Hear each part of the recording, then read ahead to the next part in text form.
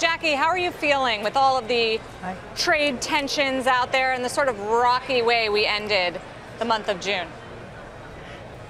Yeah, it has been a little bit rocky. There's just a lot of unknowns right now. You know, with the trade wars, you hear something different every day, it seems. But honestly, this first part of the year has ended a lot better than I thought it would. So I'm actually feeling pretty good as we go into the second part of the year. Demond, we were just talking before the break about how Walgreens has declined this week as Amazon's entered its space. What do you think about the way Amazon continues to sort of take on new different sectors? Can it have success in all of them? I'm sure it can, but it puts us retail investors at a disadvantage because we're looking at the companies that they're eating up and they're taking it away from us. We're trying to invest in those. So Amazon, I understand what it's doing. Capitalism is great, but from my point of view, I would like them to slow down a little bit so we can get our beak wet.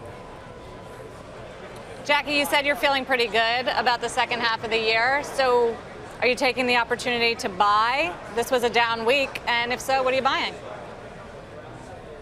I am. So it was a down week, and I did pick up a little bit of some stocks that I'd been watching. Adobe was probably my biggest one that I was glad to finally get in on. I think that is such an awesome long-term play. Their fundamentals are great, and they just have such a wide moat for what they offer in terms of their graphics design suite. So I've been bullish about that company for a long time and finally took a position in it this week.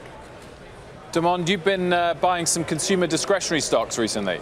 Yes, I bought Five Below a few months ago. That stock is doing wonderful. The fundamentals are good, and I also got into Crocs. Their fundamentals are good too, and their stock price, I believe, for the quarter, they beat estimates 3 quarters in a row. So that's great. And consumer discretionary is something I never thought I would get into, and I just happened to get into it. And when I look across the board, a lot of the companies in that market are doing very well. Jackie, you held GE for a long time. You sold out of it. It recently announced a restructuring program, and it's given the stock a bit of a boost. Would that make you want to get back into it? No way.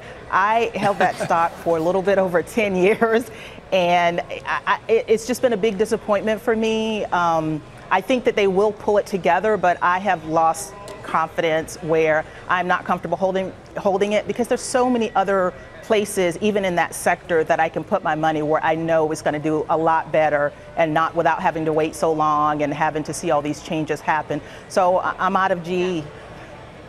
Demond, do you factor politics at all when you think about investing? I do, and it's because every time our president tweets or makes a comment, the market reacts a little bit and sometimes a lot. But yesterday's stress test in the banks, because I own SunTrust, I have for 3 years. So to hear that the dividends are coming up and are going up, and across the board for a lot of banks I'm feeling good about that. And I also like the regulations rollbacks, especially when it comes to lending and rates. I think all those are going to benefit us coming up in the home stretch of this year.